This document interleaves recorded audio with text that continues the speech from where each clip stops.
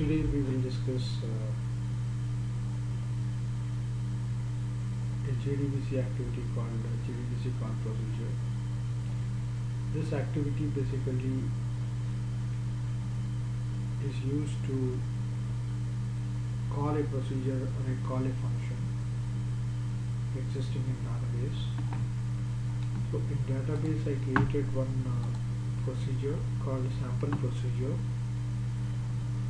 This procedure takes one input, which is employee ID, and gives one output called salary. So whatever value we pass to this procedure, so if that value existing as an employee ID, if that employee ID is existing in the table I have called employees, to that employee ID it will fetch salary and returns to the and sends it as a output.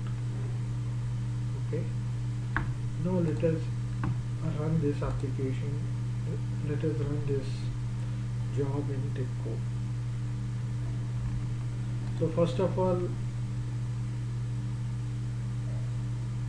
we created one activity here. We gave transitions. For this JDBC call procedure activity, I gave the JDBC connection, and then I selected a schema, and after that I selected the procedure function,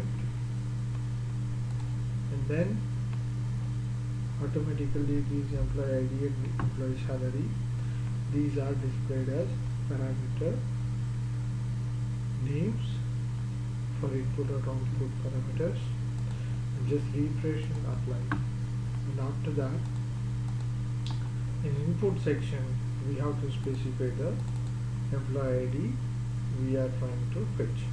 So I gave 134. Now let us execute this job. Clear all, load start current.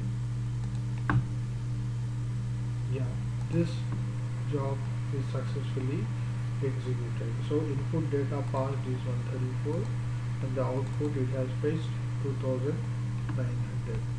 Let us see this in database. So employees is the table for 134.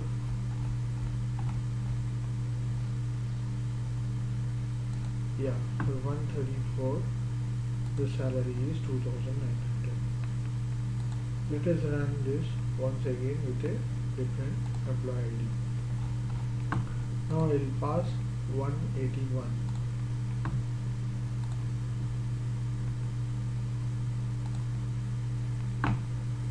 Let's stop this.